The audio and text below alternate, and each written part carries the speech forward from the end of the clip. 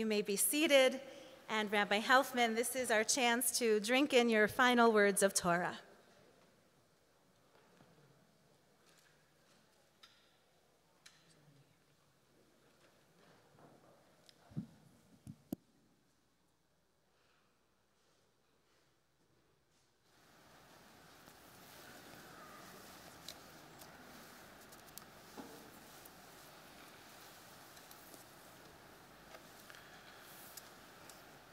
Everybody in the world needs to see it, this comforter of blue that we have around us. We think, oh, that's blue sky. And then suddenly you shoot through it, all of a sudden, like you whip off a sheet when you've been asleep, and you're looking into blackness, into black ugliness. There is Mother and Earth and comfort, and there is there death? Is that death? Is that the way death is? These are the words of a famous Canadian Jew who I idolized as a child, not because he was a Jew or because he was Canadian, but because his character boldly went where no one had gone before. At my bar mitzvah, for those of you who are invited, you may remember mingling with other guests between life-sized cardboard cutouts of Star Trek characters. Now, instead of focusing on the environmental impact of strapping yourself onto a rocket and combusting enough fossil fuels to reach orbit while the seas are rising and forests are burning, I'll save that for another sermon. I want to focus on what William Shatner realized in those seconds, literally seconds, between when his sky was blue and when it evaporated to black. In his words, what I would love to do is to communicate as much as possible the jeopardy, the vulnerability of everything. It's so small. This air, which is keeping us alive, is thinner than your skin. Shatner isn't the only one in the past year to feel the thinness of the skin which holds us together, the fragile network of arteries and veins, of supply chains and health, that were any of them to close, we would not be able to stand before our Creator, to feel the precariousness of the life that we have built around us. Pre-pandemic, as our children were preparing to become bar, bat, or perach mitzvah here at Holy Blossom Temple, preparing to read and teach as beautifully as Lavi just did, families would sit together in small groups around tables in our Philip Smith Hall. And one of the questions we would ask would be, what cell phone apps do you use the most? Now, think for a second, what cell phone apps do you use the most? What are the top 3 that you click on in your daily life? I'll tell you the answer I remember from those conversations. From parents, it was the Green Pea parking app, Facebook and email with work. As parents tried balancing their ferrying of their children around with the demands of normal life. As for the kids, it was mobile games, TikTok, and Twitter. I'll tell you which app I use the most, more than Candy Crush or Words with Friends, a Holy Blossom theme game, Temple Run. Just kidding, sorry, that was a niche audience joke. I apologize. Now that we've spoken a bit about apps and what priorities we have in our lives, let's shift to people. Let's take another moment and do something which all of us are afraid of at the moment, which we try not to do, which is contact tracing. If you were asked to do contact tracing today, maybe Going back into the beginning of December, middle of Hanukkah, who were your close contacts? How much time have you spent with them? What were the stories you told? And what were the memories that you created together? While the blue surrounding us may be thin and life precarious, how do we zoom in and make this thinness matter? How can we create, inside the atmosphere that we have, a deep, rich, vibrant life?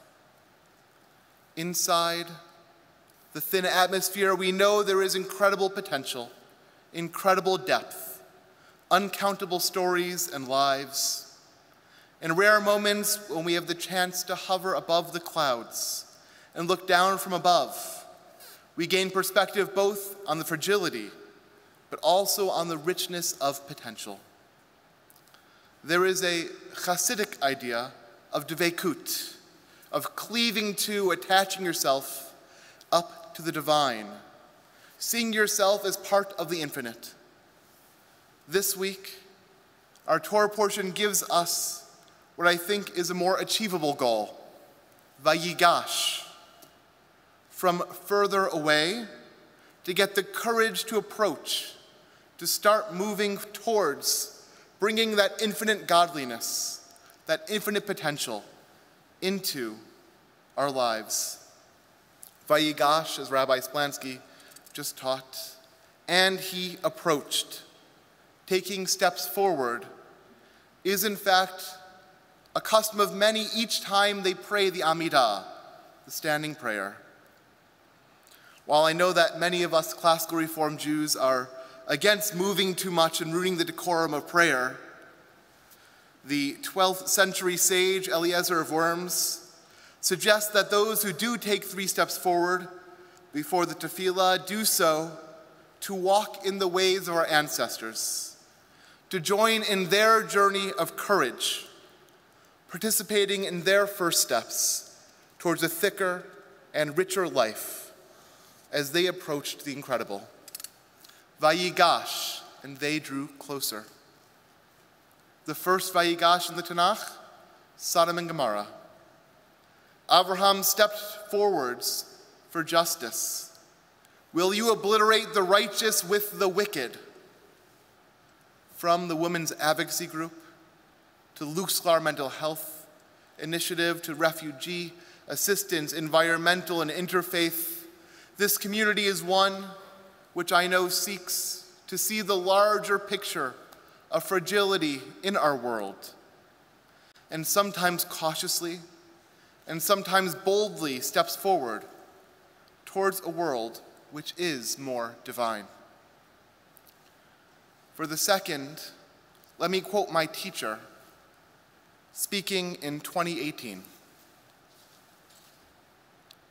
Still, after all these years, when I enter the sanctuary for the High Holy Days, and I first lay my eyes on my congregation, they actually take my breath away, and my heart skips a beat.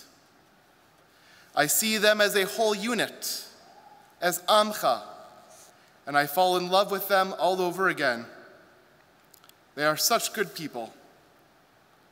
And then my eyes drift across the pews, and I see the individual faces, the individual families.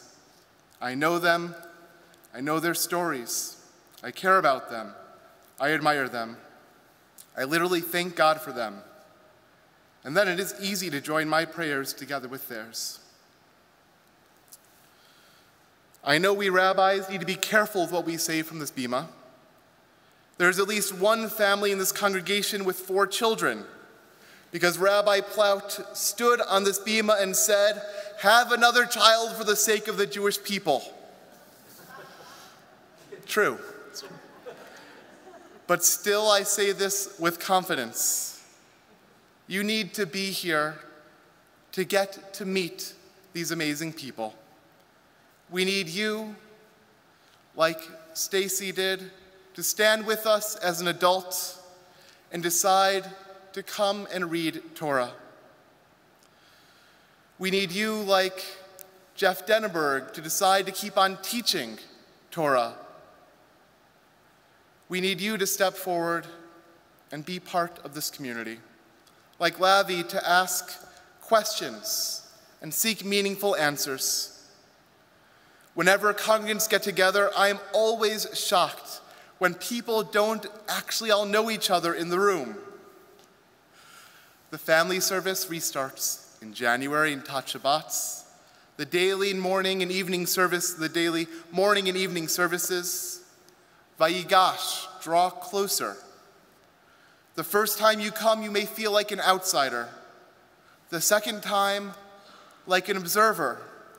But by the third time, when someone new comes, you will be welcoming them, showing them where the breakout room with David Gershon is, or pouring them a thimble of scotch, depending on which service you're attending. This second Vayigash is this week's story of renewed connection, where Judah, our namesake, a changed man, a humbled man, stands before Joseph. And then Joseph responds, calling him brother. The hardest part of parting is that my eyes drift across these pews, across my recent inbox. My eyes wander, and I see such good people, families and individuals. Like my teacher, Rabbi Elsplansky, I fall in love with them. And the third Vayigash are the words of a prophet, tying the present to the past, Eliyahu Hanavi, worshiping before God and reminding God the names of our ancestors, Abraham, Isaac, and Israel. Elijah the prophet could seek to draw close to God based on his own merits, but he does not. He ties himself into the long chain of Jewish tradition, from Abraham to Israel, from Moses to Sandy Koufax, William Shatner, Leonard Nimoy, and Drake. My first desk here at Holy Blossom was Rabbi Plout's desk. My senior rabbi then sat in Rabbi Plout's old library. I've stood where Rabbi Feinberg stood, where Eisendrath, who then walked next to Dr. Martin Luther King, has stood. In fact, there on the upper bima, where Rabbi Splansky stood this morning, so many luminaries of our movement and humanity have stood. From the boards, to the lay leaders, to the regulars, to the irregulars, you know who you are. From the teachers and their students and the students of their students, we can draw closer to God when we recognize what was before, who stood before us, and honor them, realizing the zchut, the merit of our teachers. And that merit gives us the courage to step forwards, gives us the worth to be who we are. If I name people, I of course will offend people, but still I must name a few. David Gershon, Mark Weinstock, Benny Meisner, Noam Katz, Rabbis Goodman, Tomasho, Satz, Appleby, Moskowitz, Marmer, Tepper, Lindy Rivers, David Rosen.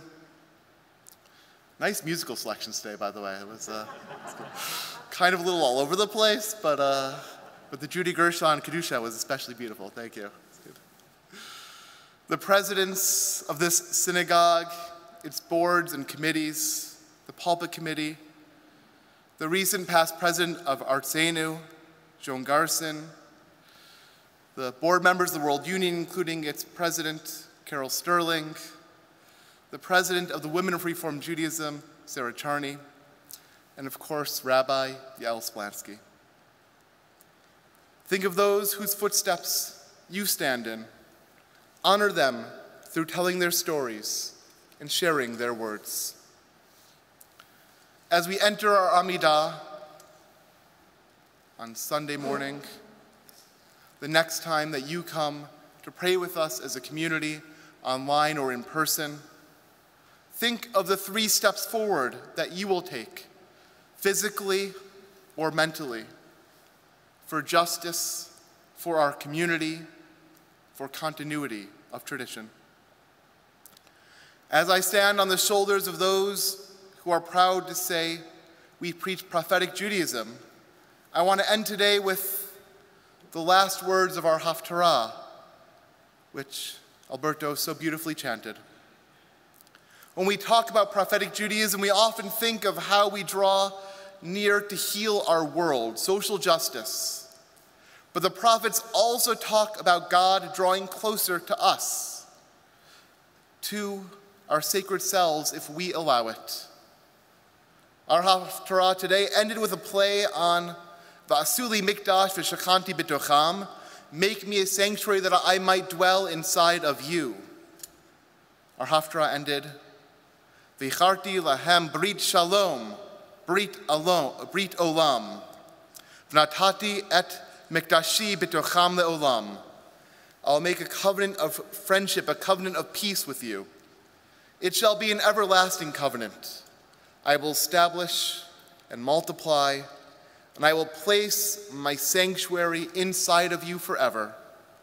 My presence shall dwell with you. I will be your God, and you will be my people. The infinite dwells without, but also too within each of us. Surrounding you today are some of the best people, each a place where the infinite complexity, infinite glory of God is contained. Let each of us treat our fellows as dwelling places of the divine, accepting and welcoming them and helping them find a place, feeling that they are an integral part, woven into our community. And inside of each of us, we can also find the indwelling presence of the eternal, if only we get the courage to approach it for justice, for community, and to link us to what was before. This air, which keeps us alive, is thin, thinner than your skin. But beneath it, life is deep, complex, connected. And so, in close orbit, we draw near to our heritage, to our teachers. We strive to draw near to sacred community, each person around you, a sanctuary where God dwells. In these past 8.5 years, I've sought to draw us all closer to each other and to a world built on justice. And I hope I have succeeded a tiny bit to enrich the long and storied history of this sacred community.